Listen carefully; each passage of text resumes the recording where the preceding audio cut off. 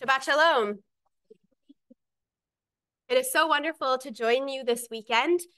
Thank you so much for the warm and friendly welcome I've already received, and I look forward to meeting those of you and talking to those of you I haven't yet talked to and met. I'm looking forward to the rest of the Shabbat together. Every week in Shul, we enter two different time zones, biblical time and prophetic time. They are two ancient worlds the rabbis intentionally placed in conversation with each other. The link between the two weekly passages, the Torah portion and the Haftarah, is not always clear. And as someone who likes puzzles, I often enjoy playing What's the Connection in my seat. The rabbis had several intentions with matching Parshiot to Haftarot: to put us in the mindset of an upcoming holiday, or to hyperlink something in the prophets to a passage in the Torah, or to draw our attention to parallels between themes or characters in the two selections. As I see it, this rabbinic project is fundamentally an exercise in holding two perspectives at one time. Judaism is infused with this kind of multivocality, layering voice upon voice and generation upon generation. A daf of Talmud, a page of Talmud, is the prime example, as it is a page covered in text spanning centuries, geography, and Jewish communal practice. It's a head-spinning, time-bending enterprise, and if you've studied it, you know it's nothing short of extraordinary. This very Jewish approach lays claim to the notion that insights are found in the conversation that takes place and not only from the conclusion.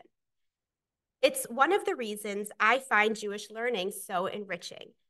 Being exposed to multiple perspectives at once opens me up to new textual perspectives I never would have otherwise considered. The Haftarah works in a similar way, layering a passage from the book of Nevi'im, the book of prophets, on top of the weekly Torah portion allows the Haftarah to act as a commentary on the Torah portion. So we can ask two questions. What is the connection between Parshat Bo and this Haftarah? And what point could the rabbis have been making by placing these two selections in conversation?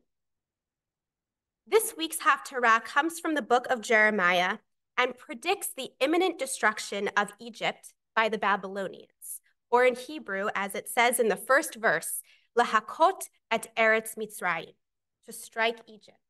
And that is the same root as in Eser Hamakot, the 10 plagues. The connection seems clear enough.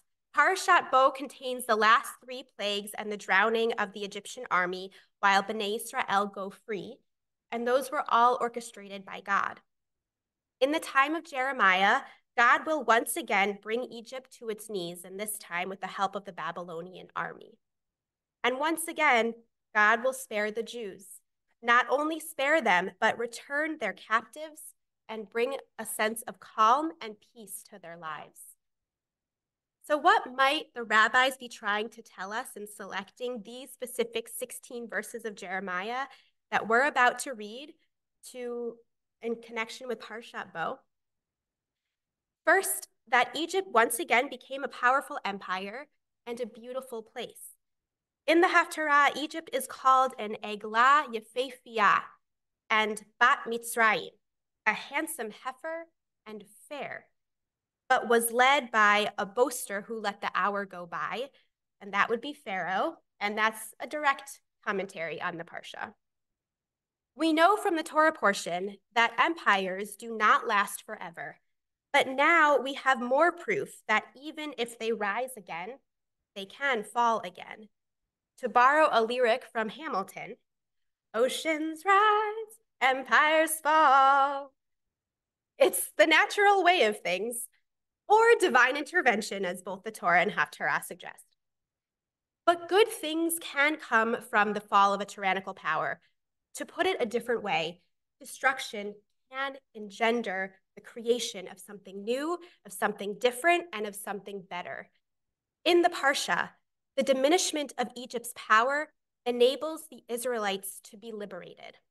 In the Haftarah, the conquering of Egypt enables Jewish captives to be released and peace to reign throughout the land of Israel. On this racial justice Shabbat, how can we take Jeremiah's message to heart? What oppressive systems are on their way out that will ultimately make room for a new world built on equity, justice, and love? Both the Torah and the Haftarah juxtapose the fall of Egypt with the salvation of Jacob. God's eternal love for us will protect us and prevail. It may be tough love at times, but God will not destroy us. Instead, we will be reunited with loved ones and enjoy a peaceful existence. Halavai, if only. That is the hopeful note that this Haftarah strikes at the end, and I can't help but see it as a mirror for our own troubled times. Somehow, Jeremiah's words are themselves a time machine, linking the ancient past to our present. They remind us that we've been here before and that we will get through Be'ezrat Hashem with God's help. May we take comfort in Jeremiah's prophecy and not lose hope that it will come to pass soon and in our own days. Amen. Amen. The Sefer Haftarah dedications for the book of Exodus are Janet Tassel in loving memory of Dr. Daniel Tassel. And the Haftarah can be found on page 395 in the Eitz Chaim.